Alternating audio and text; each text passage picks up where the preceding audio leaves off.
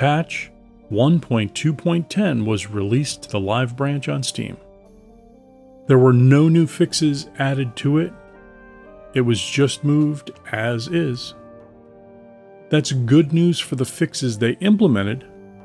It means they didn't seem to break anything new. This is also good news for consoles. One of the biggest changes should be reduce the loading time on consoles.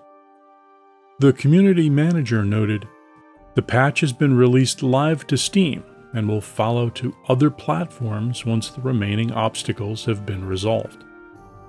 He's referring to the extra steps needed to release patches to console.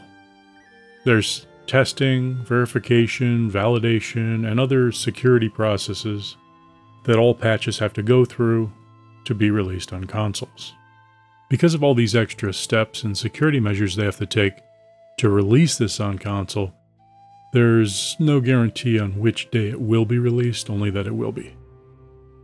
And of course, it wouldn't be a release without someone whining in the forums that the patch broke their mods. Not sure why these guys don't whine to the author of the mod. That's the person who can or will fix it, not Tailworlds. That's it. If I missed anything, or if you have any questions, let me know in the comments. Thanks for watching. Peace out.